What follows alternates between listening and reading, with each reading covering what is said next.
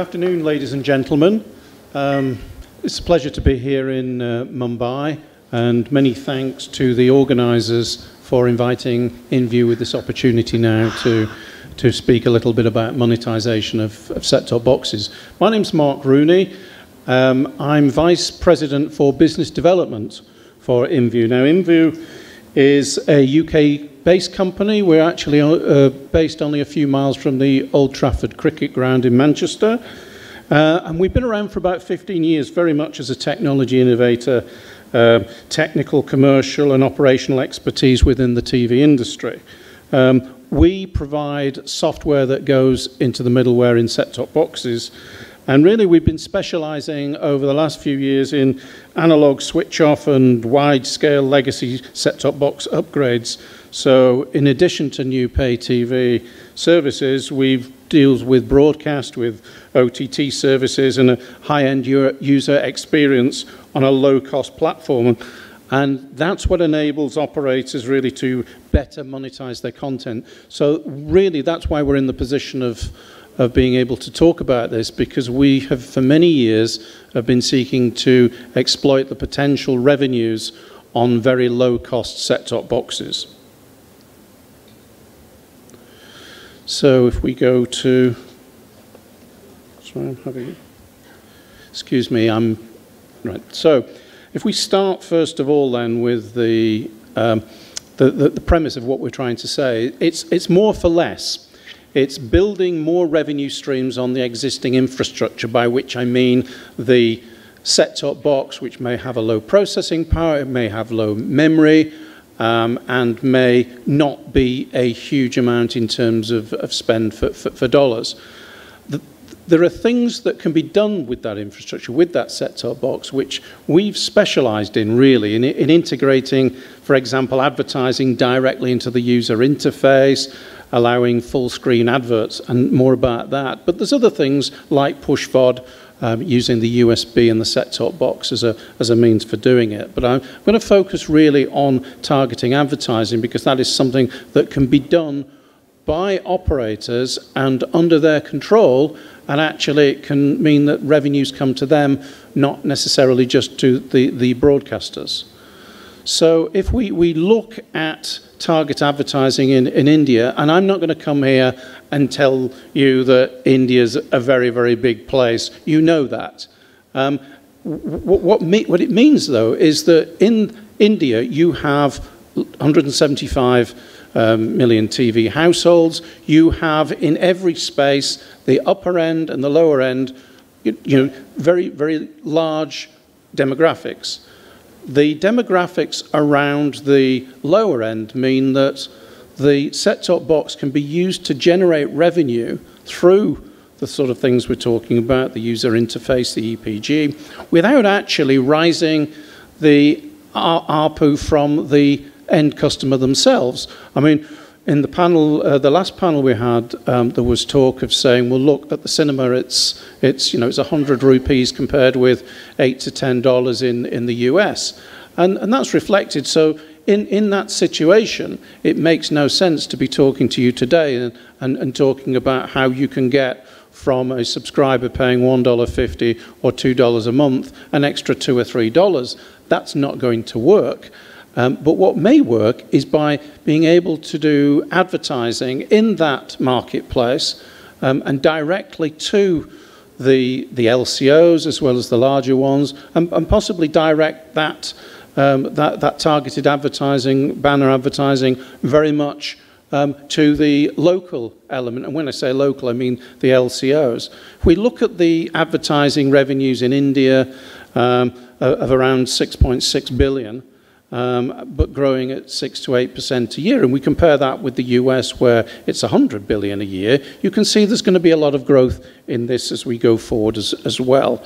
I mentioned at the start our expertise in what we've been able to do. We were involved in launching Freeview in the UK in 9 million boxes from the year 2000, and we were able to roll in a number of elements on just simply the banner advertising and EPG cross promotion. We're able to do that in a number of ways. We eventually went on to well over 10 million set-top boxes, but we worked with one company that was the first pay TV DTT service in the world called Top Up TV. And this will give you an example, if we look at this case study, of what that really means. We were able to make sure that the electronic program guide and everything that was involved with it was constantly be able to do things so that, you know, the operator had direct communication to its customer, the top-up TV in this case, or any operator can promote their own content over competing free-to-air alternatives, and that worked well. Promote special offers and promotions, upsell the customers from a basic package to a premium package, sell third-party advertising, and really maximize the revenues possible through that user interface. One of the things, because we focused on this element, which we believe makes us unique, is that whilst we've listened in the industry to different views of television, lean forward, lean back, we've basically accepted that watching TV is an immersive activity. And as every panelist has said today, it's about that consumer experience. So it needs to be done in a very unobtrusive way, but a very effective way. And this is what we found with Top Up TV, because over 50% of the customer acquisitions and 65% of their upgrades to things like premium sport and movies were actually driven by the promotions from the EPG and the user interface. And so it worked extremely well. And the net effect of that, of course, was that we were able, through the EPG, it became self-fulfilling. It meant the order of placing channels. The other element of that, much more subtly, it was the ability to put push VOD in there as well, so that you could again start to look at it from push VOD, where you're using in their case, they use the overnight broadcast bandwidth to push content to the box. The boxes either had DVR, or on the lowest boxes, we made sure it was possible to use with a USB memory stick, which was just plugged in. So it turned a basic Zapper box, which was not costing a great amount of the money for the operators, into a PVR-ready one. And it could also be stored on an external memory device. So all these elements start to build around the consumer experience.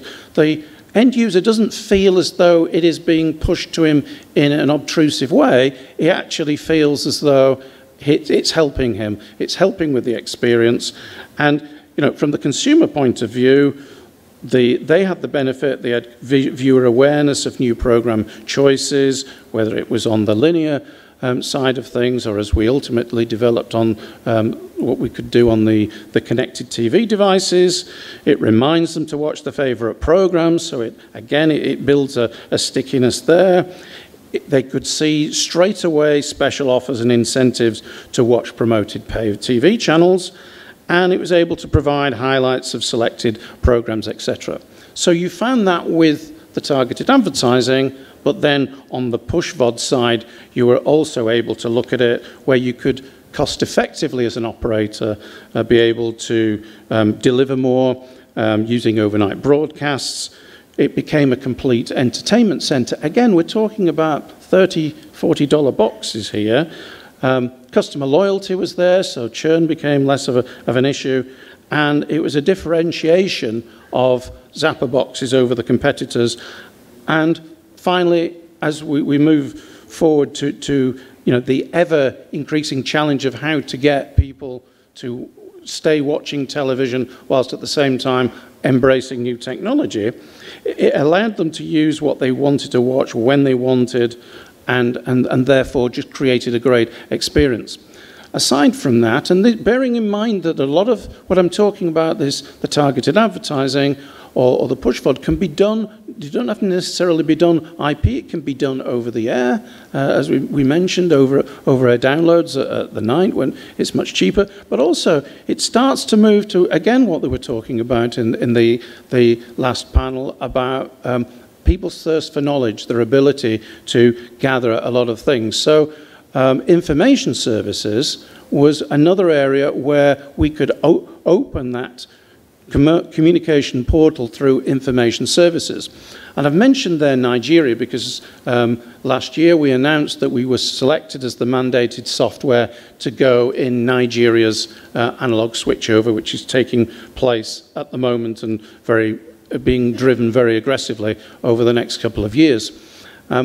This is no small project. Nigeria is one of the largest countries in the world. It's the largest growing economy in Africa, and we have been central in being able to take what is being there to be offered on a very, very low-cost platform, but give it a very, very good consumer experience. And so there are some similarities, really, if we look at that. So what we're doing there, and you can see from the information services I've just shown you, but then we go on to a Netflix-type push VOD service and how that can be done. And again, it has to be done very, very cost-effectively for the reasons that Nigeria will have the low ARPU rate going based at the moment, but which will gradually grow as the company continues to grow. And all this is without the need of an internet connection. And again, we heard this morning of some of the challenges that India faces in terms of getting that penetration and those bandwidth speeds going. So for what we're doing in Nigeria is obviously to be able to add value on a very low-cost box. It doesn't need a super processor. It doesn't need a huge amount of memory. And when you consider going forward how many boxes will ultimately be deployed in India, you can see that a dollar here and a dollar there saving on the bill of material of the box, or being able to provide services which traditionally we're not able to do it. This is a huge amount of money, in the billions going forward over the next 10 years. So there, obviously, we're focusing around the Nollywood industry in Nigeria. Now as an example to see what we're doing, actually, how it could look like in India with Bollywood films. And again, it's just being able to drive those things forward. I've spent a lot of time talking about the whole area there of targeted advertising. That is only going to be effective, and people are only going to start putting money into that if there is a very, very good way of audience measurement. And it's been really important that following that, and we've been doing this again, going back 15 years, is how you measure that audience, how you gather the information on user behavior, and how that you allow for that data to be sent through. There are many ways of getting the data from the box. Obviously, if it's IP connected, it's very easy. But what happens if it's non-connected? Well, we've been doing exercises for many, many years, which have been around getting SMS codes sent. You could use QR codes. We found it very, very effective in the UK many years ago to set up a user panel, which was a relatively small amount of the total user panel, but one that was well accepted within the industry as being very, very accurate. For example, we're able to offer, and it's able to be offered, a series of web consoles to create those reports. So why would you measure the audiences? Well, if somebody's paying money, they want to know that commercially it's going to be useful. And bearing in mind, a lot of the advertisers that we've had in the past were actually commercial television broadcasters. It sits comfortably with the trading model used by advertising agencies to sell adverts, and is based on effectively the number of people who watch the program. And without this, and this is why we've had this underpinning from day one, the model would fall apart because it would be very difficult to justify. So with what we're doing in terms of the banner advertising, and I repeat, the banner advertising, the operator is able to drive, and he's able to control. The success of banner campaigns can be tracked, making very much the advertising on the platform a much more compelling proposition and easier to sell than it would otherwise be. And all in all, it makes the consumer experience much better, because we can understand how viewers are using the box, how we can reach them in the future.